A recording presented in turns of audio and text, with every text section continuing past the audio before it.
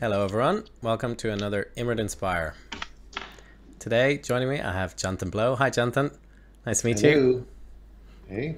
It's morning there in San Francisco, right? I'm actually in Seattle, Oh, Washington right now. but But it's yeah, it's still morning. morning. It's a very overcast. I see you have your fire on behind you. Very Yeah, cozy. yeah, fire. How's the sound on stream? Let me know if there's any issues or you can't hear either of us and we'll fiddle with things. So, Jonathan, thanks so much for giving us your time.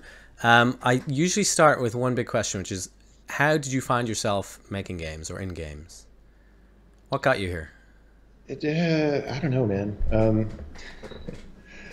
I was interested in games from when I was really young. I'm a little old, probably compared to the audience of this podcast. So Not when necessarily. I was a kid, in the USA, like 6 years old or something, there were like regular shops would have arcade video game machines in them and stuff, right? So Cool.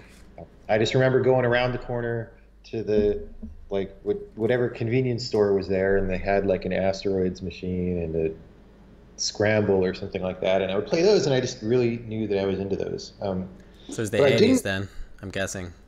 Oh yeah, yeah, yeah. Well, I mean, this would be late 70s. If I was like six, I was born in 1971, so um, So I got a ZX Spectrum, well, our family did, when I was uh, 6. It was, or maybe they got it a couple years earlier, but it was in the mid okay, 80s. yeah. Computers Well, forced you that was to high program. technology, but yeah, by the time you could have something at home, that's pretty advanced. Yeah, yeah. Um, Although we did get an Atari 2600 when I was about 8, that I like to play. I don't remember what that's called over there. We had the same It's, thing, yeah. okay. Pretty much one of the Uh, first consoles. yeah, yeah, yeah. But I didn't really make the connection that that was something that you could do yourself until I was probably about 10 years old, and I was in school, and I just happened to have a computer class, which I think was a relatively rare thing in the 1970s, but because I was Yeah. growing up in California and there was, California was kind of the birthplace of a certain amount of this stuff. So I think that influence like trickled down to the school where I was. And just from the first day when we were making computers do things, I was just super excited about it. I was like, oh man, this is really cool. I was telling everybody about it. What computer did your Um, school have? it was a Commodore VIC-20. There was Oh, a whole yeah. room. I don't Wow. know. They must have That been is donated or advanced. something. Yeah, there was like 40 Commodore VIC-20s in the computer room, and there was one tape drive, or no, it was a disk drive. I don't know, something like that for the whole room. So the teacher would go at the start of the class. You wanted to load your work, so the teacher would like push a button on the switch box to connect it to computer one, and then you'd go hit load, and then you connect it to computer two, and you'd go hit load. It was really That's cool. high tech stuff. Yeah. We had Apple IIs, probably a good 10 years later than that, maybe longer, in a computer room. I don't think it's 10 years later necessarily. I mean, you might have used them 10 years later, but Yeah, they, yeah. they were not 10 years subsequent to that. Um, yeah, I mean, those are sort of the big things. Like, So were you learning programming then, or I remember we used like a turtle script. I can't remember what it was yeah, called. It was yeah, a I know thing. what you're talking about. It's like Turtle Uh, Draw or something like that. You could draw stuff, but you could also program it. You could do loops, and then you could do conditional. You could actually make games with it. mhm. That's not what we did. So the class in 10th grade was like programming in BASIC, uh, and then Logo, thank you, yeah, commenter. yeah. Logo. Well, there was, I mean, Logo is that programming language in general, but there's a bunch of implementations, and there was one famous one on the Apple II that was called like Turtle something or whatever. I don't remember the actual name of that because I'd never had an Apple II. But in high school then, I also took a computer class, and that was on Apple IIs with well, we did Pascal programming on there. Cool. And that was sort of my first glimpse of more real programming, although, still those classes are not particularly serious. So it wasn't until college that I got like formal programming education that was reasonable and serious. But prior to that, I'd gotten computers at home and was doing all sorts of hobbyist stuff for years. It's a really common story I've found is people getting access to home computers early, fiddle with them, make stuff, and they're kind of, you have that mindset then later in life when you kind of have the opportunity to do things. Yeah, and it's a weird thing because people these days, I don't quite understand what is going on around programming these days. So first of all, people all the time ask me like, oh, how do I get started programming, right? And it's like, nobody ever wondered how to get started programming. Like, you just got excited by the ability to make computers do things, and you just started doing it. And even if the information available to you was not that interesting or not that advanced, you could do something with it, and then that put you in a more knowledgeable situation to then go seek out better ways of doing things. And that's how everything happened in the 70s and the 80s and a lot of the 90s. Driven by curiosity. Yeah, pre-internet. You just had to kind of mess around and stuff. Magazines, you remember, used to come with code in them, game magazines. Yeah. Typing them in. And that's like, you make a mistake. Had to debug. Yeah. I mean, some of the later magazines, I think, put checkzones in the code so you could tell where there was a mistake. Those weren't the magazines I ever had. I had to figure out where I screwed something. I remember typing in lines of BASIC. And then, often now and again, there'd be an actual typo. So even if you typed it in properly, you had to figure out what they did wrong. But I mean, that was the point. There was always like a starting off point. It wasn't, great, I got the program, because they're always super limited. It was more like, great, I've got a thing, and now I'm going to tweak it. Yeah, and now people ask, like, what engine do you use to make games or something? And I'm like, well, that's not that important of a question anyway. Well, I'm just writing down engine because I want to come back to that. Is the answer because you make your own? Well, I prefer to do that. But it's also, I mean, it's a little bit of a delaying tactic or a sign that the person hasn't quite got it yet about programming. Because programming computers it's just about engaging your creativity in a specific way, right? And whatever way you use, like whatever programming language you use or whatever tools you use, is a way that gives you the steps by which you turn that creative drive into a program that runs, right? Yeah. But the creative drive is the same thing prior to whatever tools you use, right? And sort of what I detect a lot of the time is people trying to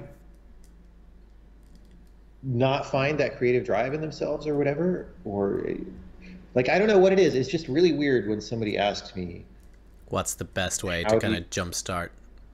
Or how do you get started or whatever? And it's like, so why didn't you search that on Google like last week? Is it try something? Bit like wanting to draw, but asking what the best tool is rather than just drawing with a pen and seeing what happens? Yeah, I mean, you just, whatever pen is laying around your house, you got a back of an envelope, start drawing. Your back of the envelope isn't going to make it into the Louvre probably, but that's fine. That's how you learn.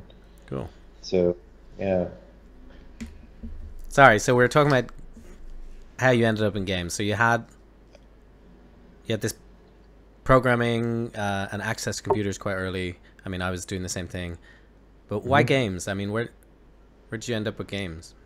I just really liked games since I was a kid. I don't know. Like my first real program in that Commodore VIC-20 class was a stupid game. And then I just always did games at home. It just was my thing. I was just excited by them. I don't know.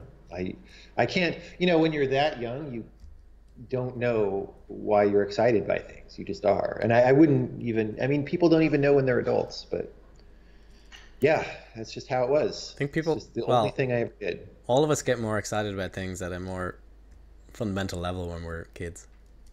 Yeah. You don't have to explain it. You're just like, this is so exciting. Yeah. Question from someone relevant to what we were talking about a second ago. Can you draw, Jonathan? Well, they didn't ask if I can draw well.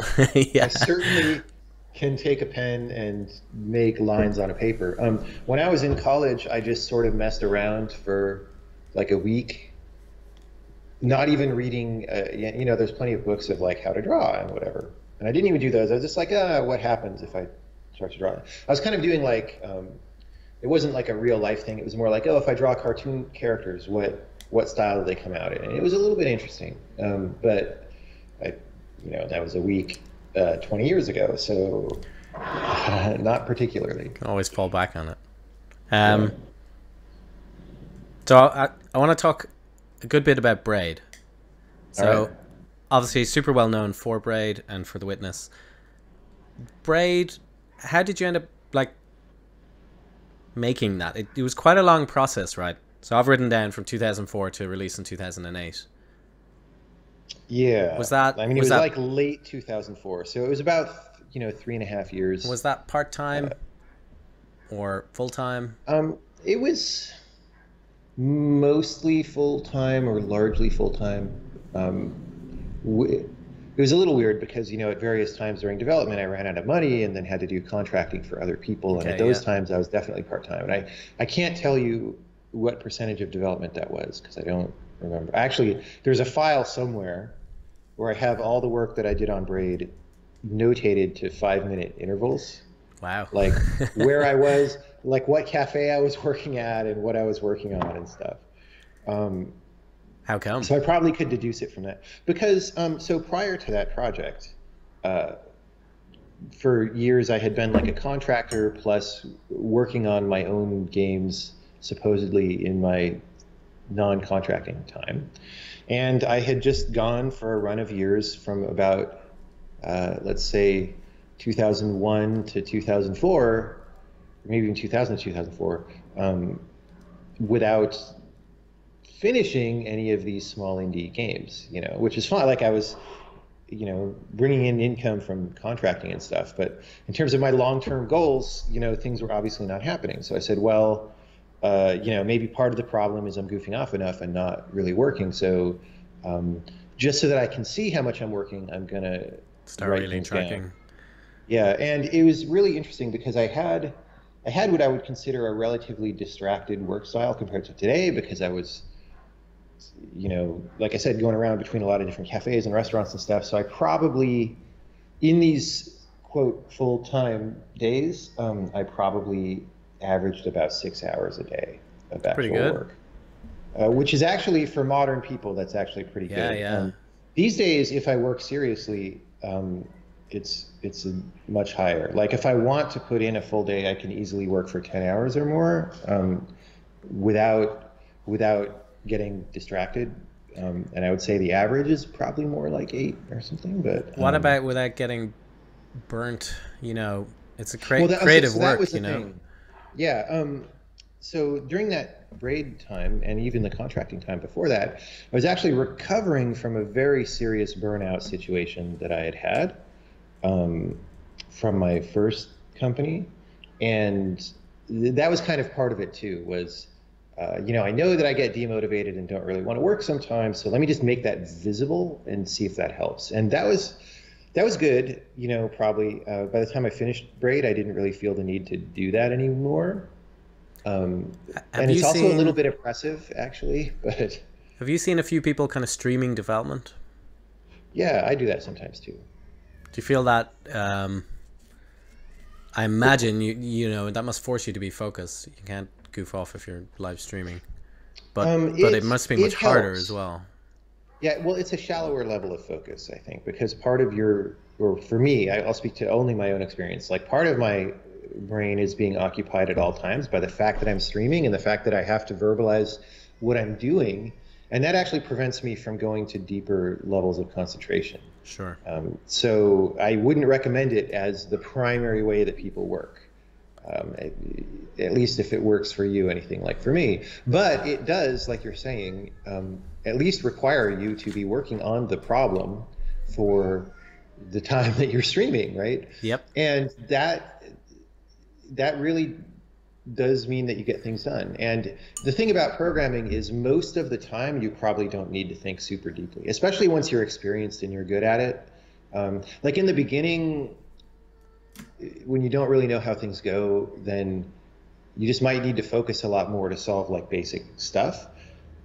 but once you've been programming for a long time, you just crank through that stuff. And so it's just more about giving yourself the time to crank through that stuff. And then once you've cranked through And all the really basic things, you're getting a little bit of pair programming by by reasoning aloud.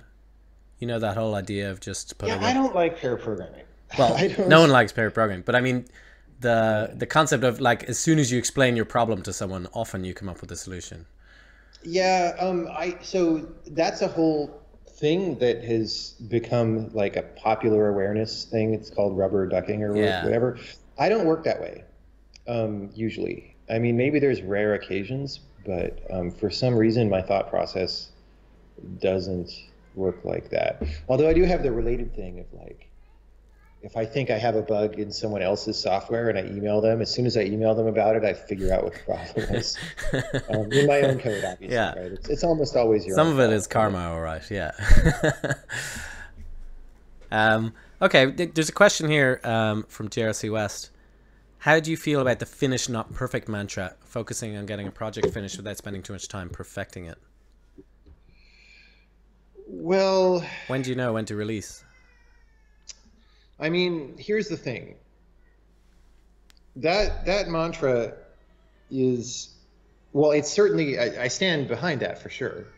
But I also don't, and it's complicated.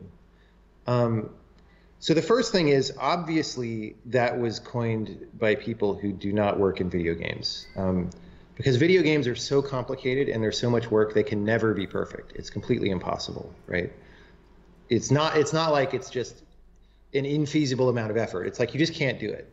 It's for many reasons that I don't know if we would end up going into, but you just can't do it. So there's a very obvious problem, and actually it's something that I sort of, I mean, I wouldn't say studied formally while I was making games, but I studied, like I was always thinking about this problem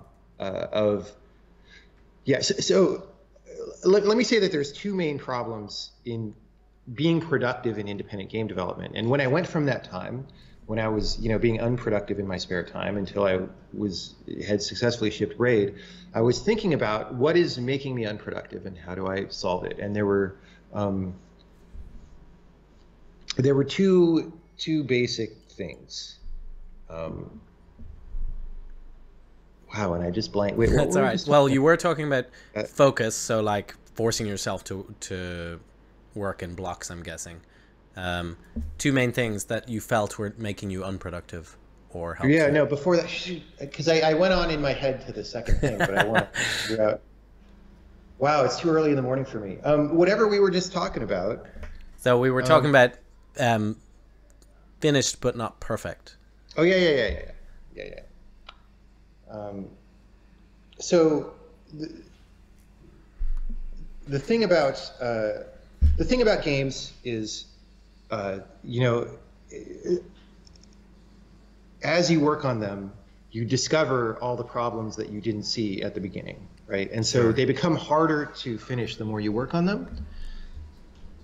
And that's not unique to games, but it's a relatively well understood. Like there's a metaphor about exploring a coastline, and you think you're just going to traipse along some arc of this bay or something, but terrain is actually fractal, and you keep getting into deeper and deeper pockets as you go around, and the pathway is much longer than you thought. That's definitely true for games all the time. Yeah. And so like one of those two basic skills that I identified for myself was the ability to manage that. Like you need to be able to deal with that in some way, whatever your way is. And my way that I still do right now involves being very sloppy in the beginning, or not very, I mean, the program still has to run, but like We don't worry about it too much. I don't worry about, memory leaks, or I don't worry about, I'm making a compiler right now, which is supposed to be a really serious thing, but like I'll put in some programming language feature and then I'll be like, yeah, I know this doesn't work in about 10% of cases, but that's fine because I'm putting it in so I can figure out how it goes and become more of an expert in a thing that works this way, so that when I go fix it later, I'll know more about it and I'll be able to do a better job and like skip ahead, right? Because if you put that feature in and you work really hard to make it good, because you're not an expert yet in how that goes, it's not going to be the right thing, and then you're going to have to rewrite it later anyway, right? So the idea is you like rough draft it out, and then try to skip ahead as much as possible, right? But then when you get toward the middle and end of development, it's just your to-do list gets longer and longer, and that's when you just need to turn the crank and put in hours, like a lot of hours, and not screw around and just debug things quickly, like be good at debugging things quickly. And so to finish off that the little tangent that I went on, so that's one point. And the other point was the other skill for actually getting games done is managing your own personal psychology, because if your motivation falls apart and if your will to persist falls apart, then none of this other stuff can happen, right? You won't put in the hours and all that. What about your belief in the project you're pushing? So, there's that exciting phase at the start when you don't know how everything is going to work. And then towards the end, you can leverage other people's excitement, I've found, once you start sharing it. Yeah, well... But there's definitely kind of a dead part, particularly I found in my past on free time projects, where you're like, oh, I'm not sure, is this the right choice anymore? Yeah. Have you found that? Well, yes, but it probably works a little bit differently for everybody. So people are motivated by intrinsic or extrinsic factors to different degrees, right? So for me, I don't care particularly much about validation from external sources, like whether people say my game is good or they don't say my game is good, or I don't care, because either I know it's good or I know it's not good, and that's what's most important to me.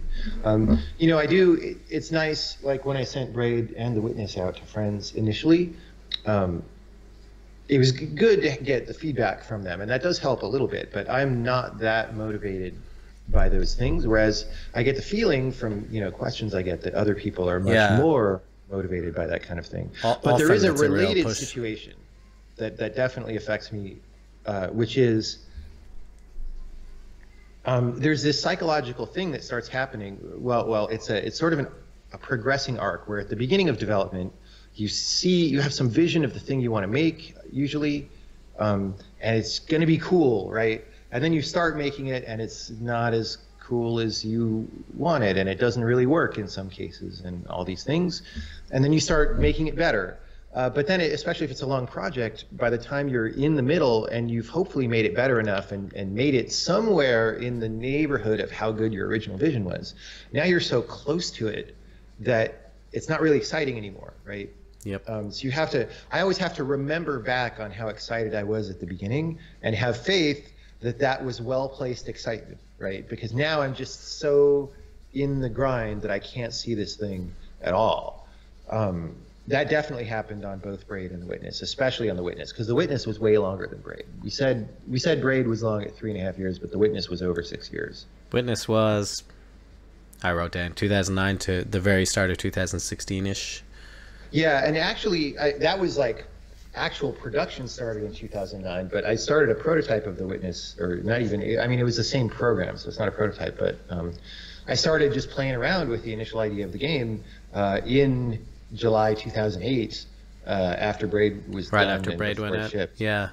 So, and Braid, calendar-wise, it was 7 years from when I did that to when it, or 7 years. And obviously you'd have a lot more engine work since you switched from 2D to 3D. Yeah, for sure. That was a lot of the beginning of development. Yeah. Yeah. But I mean, that's obviously the work you enjoy, because you're also, working on a programming language. The engine itself, are you hoping to reuse that, or was that just for The Witness and that's that? Well, I'm hoping to reuse it for sure.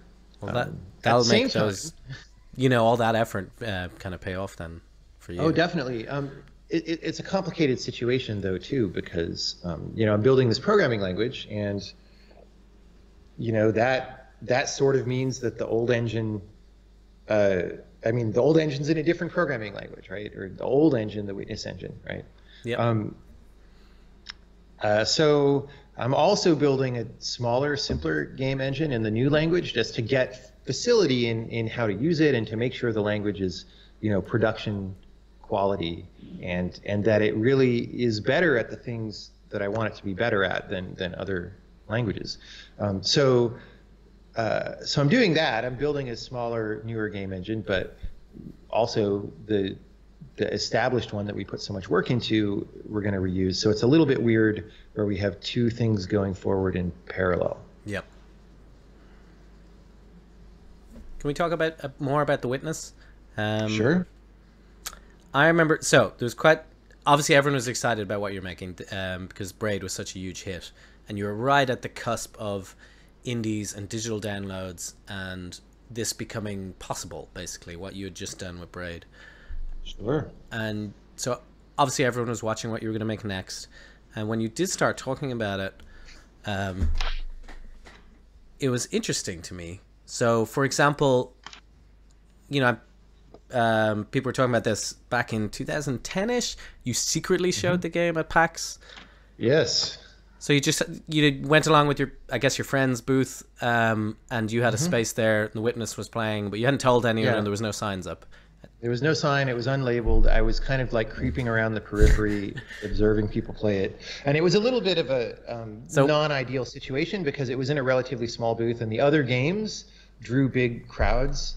And the idea was people would nowhere for you to hide. And just play this unlabeled game. No, not nowhere for me to hide, but like the space for this unlabeled game was it was relatively encroached by the other games, right? So there were like if you can't conveniently get to this mysterious PC running something that you don't know what it is, you're probably not going to go. Yeah. You're not going to push your way through a crowd to play that thing. And so I'd say probably like 40% of the time, like nobody was playing it, but then the rest of the time people were.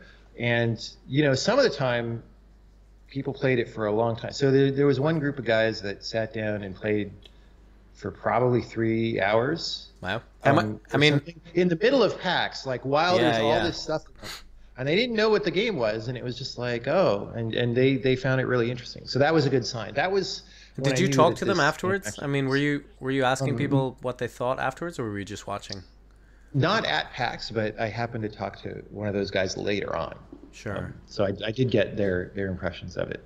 But no, my for that appearance of the game, I mainly just wanted to see what happens when people sit down in front of it. Like, does it actually work? Because it was such a weird game, and the whole, or one of the many ideas was that it doesn't tutorialize you explicitly, right? It doesn't ever say in words what you should do, and yet what you're trying to do is pretty weird. And so, I'd put together a week before PAX, I'd put together an earlier version of the current intro sequence of the game, where you sort of start with a very simple panel, and you're in this enclosed area, and you have to solve some puzzles to get out of the enclosed area, and then it lets you out into the main world. Yeah. And that all actually worked. Like, people who played that were able to successfully play it, and it worked on the first try. Like, since then, of course, between then and launch, we made that better, I think. But that was the first time that I knew, like, oh yeah, the idea behind this game, this approach the nonverbal part is going to actually work, especially because someplace like PAX is super loud and distracting, and there's people everywhere, and it's hard to be subtle there. So if something works there, it'll even work better at home, when you're just playing by yourself or whatever. That's cool. Did you show it anywhere else? I mean, coming up closer to launch in a more traditional way? Yeah, we did. So development on The Witness, I originally thought it was going to be much shorter than it turned out to be. So in 2011 or something, I said, oh, we're about a year and a half from being done. This is far from true. So let's go on a press tour. So, I went to New York and to London and showed the game to some journalists, and they wrote some stuff about it at that time. And that was a thing where I just have a hotel room, and I'd sit them down and let them play the game, and I would leave for an hour or 2 hours, and then I would come back. And that's not the usual way to do a press tour. No, but I think if you really want people to experience the actual gameplay of your game, don't hover over them. Yeah, because it changes the play experience completely. Sorry. And, well, for this game in particular, it was such a subtle game that the play experience gets really spoiled in a lot of ways. Like, for example, for any puzzle game, if you're going to run a play test to say, let's say you want to see if the puzzles are too hard or too frustrating or something, which is Yeah. not really the way I do things, but a lot of people think that way, right?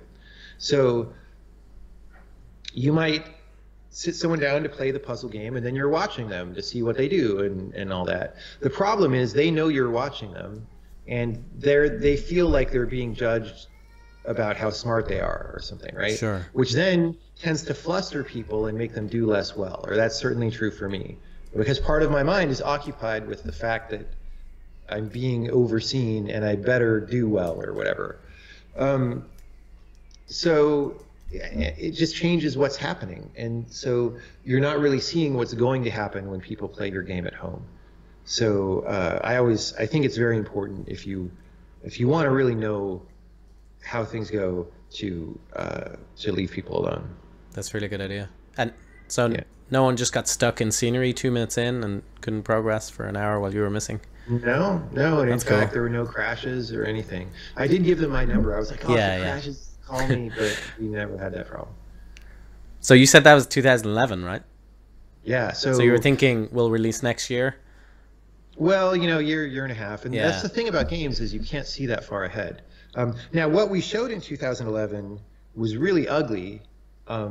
It was, just programmer art with a light smattering of meshes, authored by 3D artists that were not particularly far ahead in terms of visual style or anything like that. And but it was playable. It was a playable game with probably 8 hours of gameplay. I at get that the point. feeling that's your approach. I mean, I remember you had that. I've seen pictures of your early art version of Braid as well. Mm-hmm. Feel like you tend to Yeah, I'm a prototype the big fan game of that. before getting art involved. Yeah, I don't think of it as prototyping anymore, though. Like when people say prototyping, I think that kind of means taking one aspect of a game and trying it out or something. But the way I do it is more like, okay, we're making the real game. We're just focusing on making it playable early, even if the thing that's playable is very rough drafty and doesn't have everything the final game is going to have and all that. We're incrementally building toward the final game, but we're starting by having a playable thing. And part of the reason I developed that, it may not be as relevant these days, but back in the 90s and 2000s and early 2010s even, there was this class, like everybody built engines back then to have Sure. a game because there was no alternative. And so the thing that often happened was you would start building your engine and you'd get bogged down in it and you'd never have a playable game, and then you'd go out of business or whatever. right? Classic, Or- yes. Yeah, all the time. And then even games that, but that was a reasonable approach because that was kind of how everybody did things. And the common wisdom back then was a month before ship, you finally can play the game, and then you scramble like mad to make it good, and then you ship it. And it was I never liked any of that approach. So we with something like The Witness, we didn't announce the ship date until we felt pretty confident that the game was what we wanted it to be. And so we announced. So we launched in January 2016, and we announced that in August 2015 or Yeah. something. And you self-published, right? Yeah. So yeah. do you think that made it easier in that you didn't have to figure out that release date back? Let's say you were published by Microsoft, say. Yeah. 2011 came around. They're like, great, we'll launch in 2013 in January. And they'd do loads of marketing leading up to that. Yeah, well, there's definite negatives to that. That's, if you just think about it, if your goal is to make the highest quality game possible, irrespective of sales or anything, then that's only a negative. Because you might say, because we have a deadline. Deadline can help, for sure. Yeah, but you can always announce the deadline yourself Yeah. later. So you can get that no matter what, right? And then, Okay. of course, if you're really not ready, you put your game into endless misery crunch like so many companies do, and we don't do that. So there's that, first of all. That if your metric of what you're going for is quality measured in any way, Sure. then that usually only hurts in the net assessment of things. I get the feeling companies like Blizzard do this as well. Word. Like work on it behind the scenes for a long time. Yeah, exactly. Sorry, you've just gone Yeah, really I quiet think there. so. Oh, you're back. Yeah, so Okay. they'll work away and they won't really release something until it's ready, basically, until they feel it's really at their quality level, which is super high. Yeah, yeah, and I definitely support that way of making things. The problem, of course, is that you need to have the money to do that, right? So no publisher is going to give you the money to do that. You can't get a Um, deal where it's just pay my whole team until we feel it's ready. yeah, that if you know where to get that deal, let me know because I would like to know. Um, Yeah, hopefully we can so get those you know, deals. so you kind of have to work within the constraints of reality that you find yourself under, right? But I do recommend not being publisher funded in that way if you can help it, uh, because It's definitely a it's big, almost always a problem. The publisher yeah. never makes your game better, right?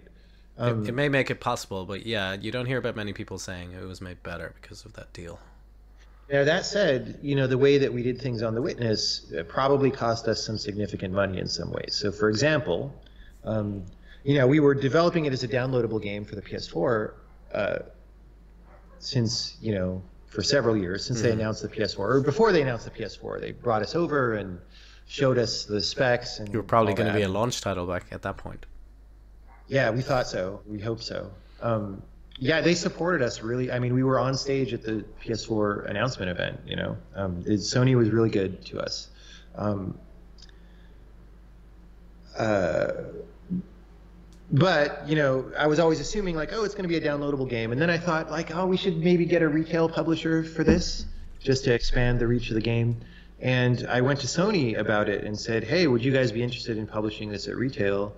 And they said, yeah, but the team was excited about it, except that if your launch date is January, that's just not enough time for us to do a good job because our So they need publication like pipeline is much longer than that. a year or at least a year or something like that. Yeah, I don't know how long they need, but it was enough longer that they were just like, no, we can't do this. So there was that, and so we talked to some independent publishers, and we ended up not going with any of them either, just for retail publishing. Yeah. There was one or two that we got close with, but they all did things that were slimy publisher stuff that rubbed me the wrong way at the last minute, and then I was like, okay, if this is indicative of what the relationship's going to be like, I'd rather just only be digital. So that's what we did. Yep. And in control of it yourself. Digital simplifies things a lot, actually. So even if you find a digital only publisher, it is simpler. So there's not all that weird stuff like stock levels and I can't remember the right term, but like buyback, that they sell X copies, but they had to guarantee a certain amount be made and you Yeah. get charged for. Right, and so because we publish our own games, we have the dashboard logins to all these online download things, and we can see exactly how many people are downloading it and don't have to wonder if our publisher is cheating us or whatever. How long do you spend glued to that? Because it's hard to rip yourself Not away at all. from I mean, sometimes. I actually don't know. I couldn't even give you a reasonable estimate how many copies a day that we sell right now. Um, It's a couple, I'm sure. Yeah, I mean, it's just you have to put together. So we're on Steam, Mac App Store, iOS now. We just launched iOS, Yeah. PS4, and Xbox One, and NVIDIA Shield. Oh yeah. And I might have missed something, but that's like a lot of they all That have is a their lot of own different platforms. logins and Yeah. things, and it's annoying to some of them don't even like the Microsoft reporting thing just doesn't even work. Like they have a site you're supposed to, the database is like slammed all the time and you just can't see anything. So yeah, I just don't, I'd rather think about creating things, but I do need to keep a vague eye on that because like I need to know if the studio is gaining money or losing money, and what that makes our time frame for releasing the next thing and so on. Based on your game Half-Life, I think you have about 15 years for your third title. Well, I hope not.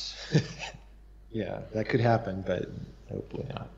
No, we have two things in the works, like I said, two things directly in the works, and then more things planned after that. And one of them is definitely planned to be a smaller effort, and then the other one is probably close to a witness scale effort, except that, you know, we have this engine built already. So a lot of the work is already done that we had to do for the witness. So do you feel like you now have like a team and a workflow in place for making games as a studio?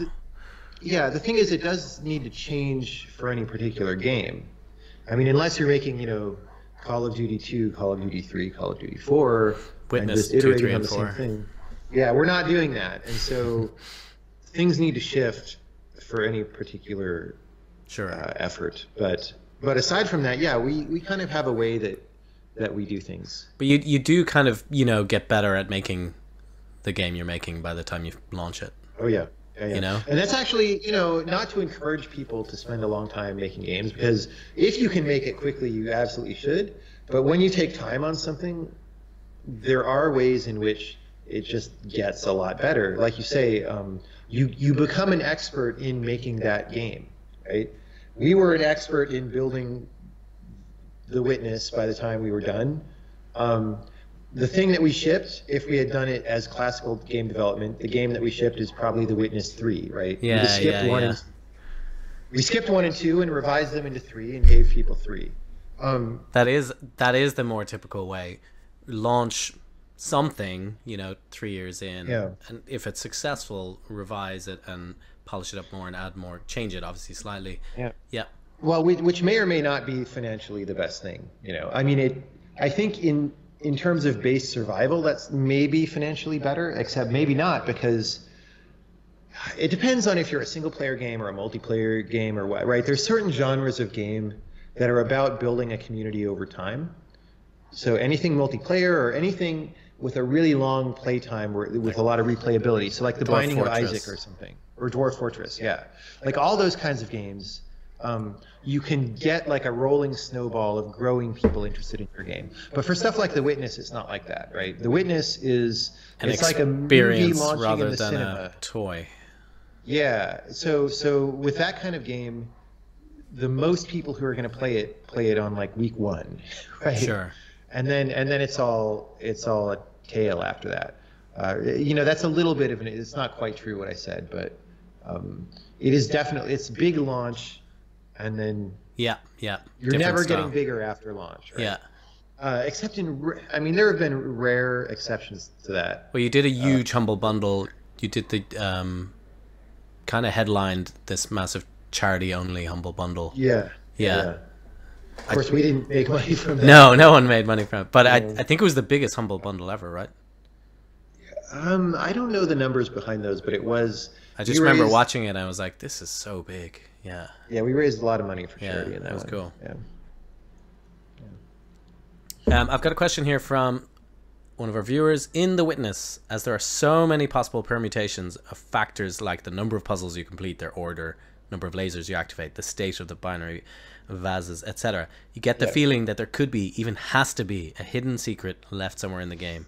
So they say, I know you've said before that this question is part of the message, the meaning of the game, but were you tempted to add something like this? Adding it post-launch or in the game? I imagine within the game, something beyond what people have discovered. Even the idea of that kind of Easter egg. If we add something post-launch, people would like dissect the patch on Steam and find it. Yeah.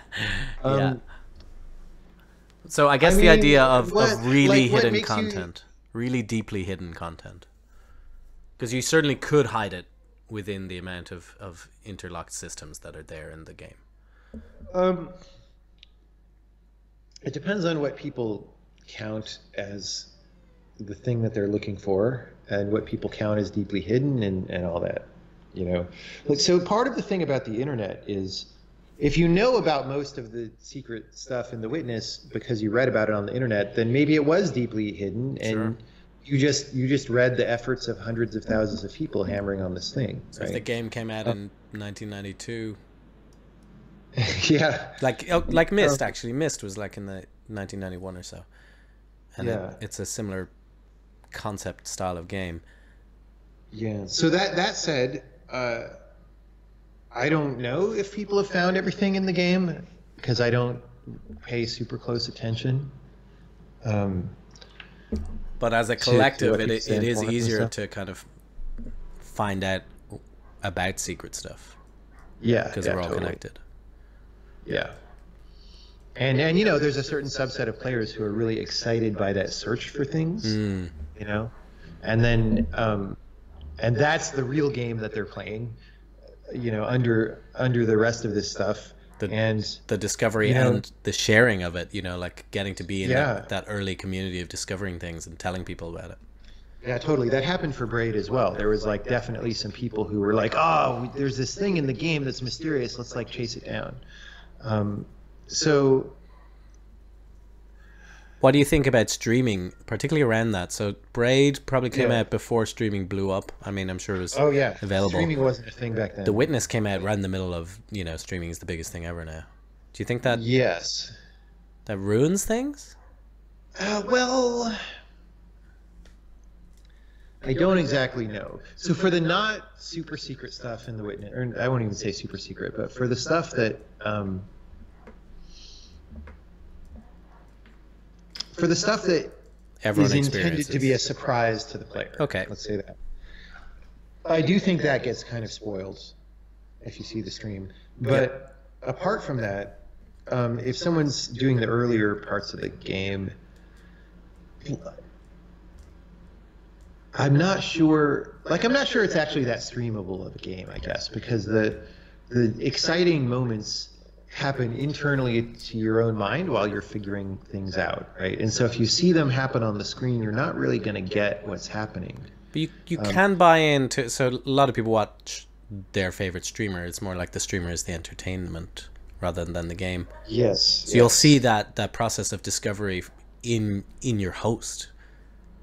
You know, that you see them figure things out and you're getting excited alongside them rather than focusing on the game and someone else is playing it for you. It's not really about that. I believe maybe. a lot of streamers. I've never had that experience for this particular game, or actually any puzzle. I've never watched a puzzle Someone game work on a these puzzle days. game. Yeah. Yeah, that I hadn't already solved. So, Because I don't know. Maybe that works out. we put in like little things in our game, like renamable characters that really enabled streaming because they could name it after their viewers. And it didn't really change our game at all, but it helped streamers play it.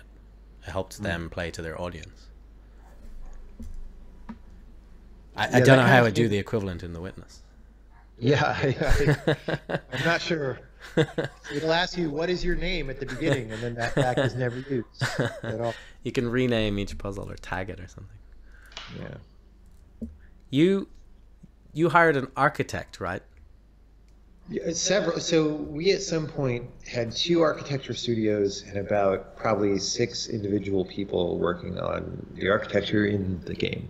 It's not totally full time because you know there were studios working on multiple projects and all that. But for a couple years, there were architects working part time on the game, and that really helped the way it feels. I remember reading some blog posts showing kind of you had like, you know, like a staircase leading up to somewhere, and then once you had the architect involved, they were subtle, but it makes a big difference. They were basically like, oh no, that wouldn't work this way, and just the joints and how they stick together, and you show the before and after, and you're like, oh wow, that is way more inherently believable. That, you know, it looks like real life, but you don't even, you know, realize until it's done for you that it was wrong. Yeah, it's the sort of thing that players are never going to consciously notice and call out, but it clicks in their head just in a better way. And that happens at detail levels like you're talking about, but also just stepping back, like you're walking around this island and you know you see some tower with a wall around it, you know, silhouetted in a certain way, and it's like when that's designed in a non-naive fashion, it just tends to have something that doesn't happen. You know, the thing that often happens in game teams is you have 3D modelers, and they might work from a photo reference and put together something based on that photo reference. But the thing about that is, you know, they're looking at a photograph and kind of trying to do something like what's in the photograph, but probably in a different shape, because for gameplay it needs to be like over here and whatever. And the thing is, when you're not educated about something, no matter what that thing is, you don't know what to look for in the picture. You don't know what's important, right? And so you don't end up copying many of the important features of the thing because your brain just doesn't register it. So that's architects are really good for telling you what's important, even if they don't design the building. But we had them design the buildings most of the time. How did you make the leap to involve them? I wouldn't think of it. Well, so early in the game, we had a concept artist designing locations, because I was like, well, we want it to be kind of like Myst, and Myst was this, wacky. It was very conceptual, right? Like, hey, there's this little island, and there's like a rocket ship and a sunken galleon and like an observatory all packed on this place, and that's part of what's cool about it, right? But when we started doing that, and I was looking at the concept images, it was like, okay, in one dimension they're really nice, like they look like the lighting and texture in these and stuff like looks like a place that I would explore, but the actual buildings and so forth just didn't really, like, I knew what I was looking for deep down is like what I wanted the sense to be when I looked at these, and it really wasn't there because the guy didn't know about architecture, right? He was a game concept artist, broadly speaking. And so I said, well, how do we solve this? And it just seemed like a reasonable idea to bring architects on to approach the problem. So I'm gonna guess they'd never worked on a game before. No, they hadn't, and that was that made things harder. Like it took a while just to be able to communicate, right? Because they had to learn how to explain things to us, and we had to learn how to explain things to them. And the things we were explaining to them were really hard, right? Because it's not even like we're making a regular video game. We're making this game that's super subtle, and where the way things look is important. Very heavily determines the gameplay. Like the gameplay will get harder or easier based on minor visual style changes, right? Which is not true. I mean, that is true for almost all games, but the degree to which it's true is very small on most games. But it's very large on this game. So that made it just really hard. It was a difficult thing all around. It's really interesting. Can I talk just for a few minutes about Indie Fund? Sure. So you helped set it up, I think, back in Yeah, I was not 2010. one of the super... There were like two guys, Ron Carmel and Aaron Isaacson, who had the idea to put it together. And then, they sort of got together 7 people originally who were all funders. Relatively successful, relatively successful people who both could help fund games, but also, kind of just have a good opinion about kind of a mentorship as well, sort of. A little bit, although we ended up not doing that much. So that was probably part of the original idea, though. It was a really interesting idea. So if anyone isn't familiar with it, it's essentially a super friendly loan for a game if you're trying to make it, and then the loan is against the game. So much like a publisher deal, if you can't, like if the game comes out and it's not successful, no problem. And if it's successful, really friendly rate is paid back to Indie Fund. So basically, you'll never get a friendly after a certain point. Yeah, and it's basically the most friendly loan for money possible. So you can't even go to the bank and you'll never get a deal this friendly from the bank. I mean, dude, banks don't even fund game development. No, they don't get it. Good luck. Right? Yeah. So like in certain countries you can get grants for game development, not in Ireland, but certain other places around Europe you can get grants and they don't need to be paid back, and that's probably the only better source. Yes, if you can get that, I encourage it. Right? But it was where I live, there's no such thing. So. Yeah. I mean, it's also super interesting to have, a game focused. So Indie Fund was people who had made successful games before. So to have that kind of pairing of, okay, here's a source of some money, but also these are, really experts in their domain. Here's people that if they think your game is worthwhile, it's probably worth pursuing as well. So I found like it was an interesting matchup. Yeah. It did, the things changed over time, right? So between when like 2009 and now, certainly, things have changed a lot in terms of the operation, broadly speaking. Yeah. But yeah. Do you think it's still a good for example, Irish game makers here, if we're making something really interesting, should we pitch it to Indie Fund? It depends. The thing is, we get a lot of pitches, and almost all of them are terrible, right? Terrible in the sense that these people probably can't even make a game, right? Like that, it's that level of bad. Because, if people think they can get money, then all sorts of people are interested in that, and it's not necessarily the people who should have the money. Sure. So there's an inherent problem there, which is when we get submissions, like knowing how to go through those and even see what's good. So even curating a way, you just want to look at the best ones. That's a lot of work. Well, we stopped doing that as our primary way of looking at games, simply because back when we did that very officially, back when that was our primary way of trying to fund games, we had a less than 1% hit rate of pitches to things that we would fund. Sure. In fact, I think it was like 0.5% or even lower, which maybe is not atypical. Like, I guess maybe venture capitalists have that kind of rate as well. I don't know. But it's just different. We're a much smaller level of money than venture capital. So to work that hard to find things to fund is annoying. And then there's also a thing where you start getting hostile toward the people who are applying to you for funding, because you have to like beat them away all the time. And that's not a good attitude to have, because you want to help people make games, right? Yeah. And so if you're spending all your energy on saying no. Yeah, so we didn't like that negativity. So we still sort of have a thing like that. It's still very low signal to noise, and only a couple people look at it.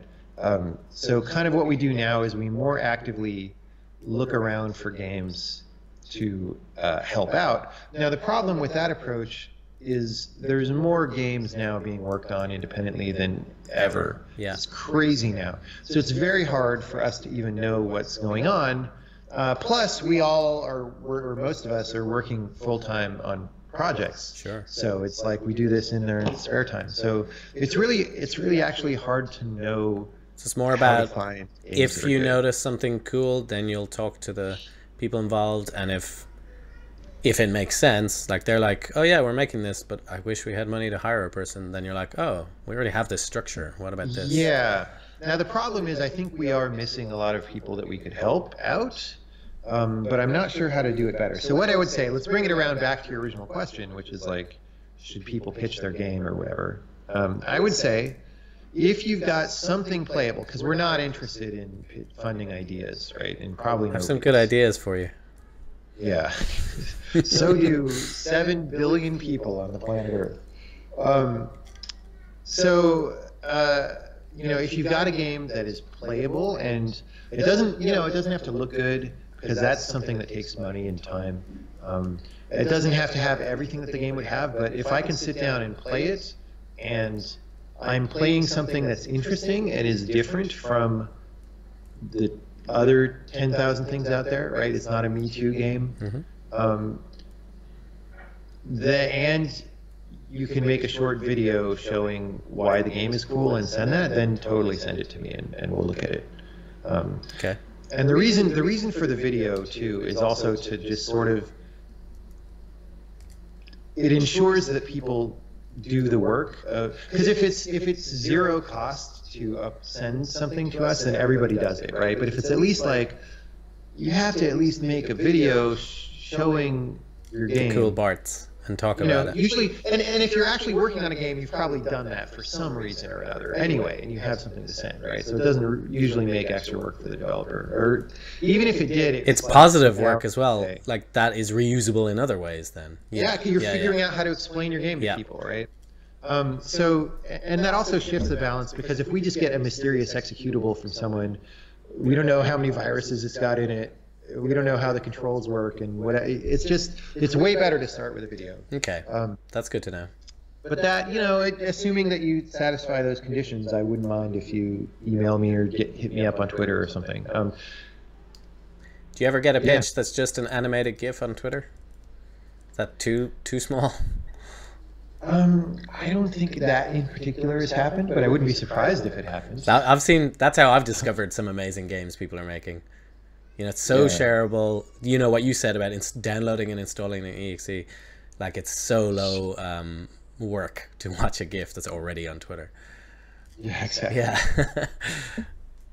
Although it's hard, I would say it's hard to, like, the things that come across in a GIF like It, style of the game or something, Yeah. like if it's visually catchy. But if you've already figured out your visual style and all that, you're doing pretty good. Yeah. Like you may be further along than some of these things that we would like to fund. there's certain kinds of games, like game jam games, that come out and can sell themselves well in that short way. But it's not every type of game, for sure. Yeah. Cool. Well, tell you what, we will wrap up now. Wow. Thank you. Okay. Thank you so much. Right Yeah, on. we've been talking for an hour, Jonathan. That is Time flew. super interesting. Thank you so much for giving your time, and thanks everyone for tuning in. We'll put this up on YouTube later. And really brilliant to meet you, Jonathan. If you ever find Yeah, yourself in thanks. Ireland, let me know, and I will bring you out and show you some people making games. Do that. I've never been there, but it would be a really interesting place to go, I think. It's good for So holidays. thank you. Yeah. Well, although probably want to schedule the time of year, I think, carefully. Well, don't come yesterday when we had a hurricane, Oh God. Okay. but Yeah. it was the first in 50 years, so you'll probably be fine. All right. Well, thanks. Thanks so much. Thanks, everyone.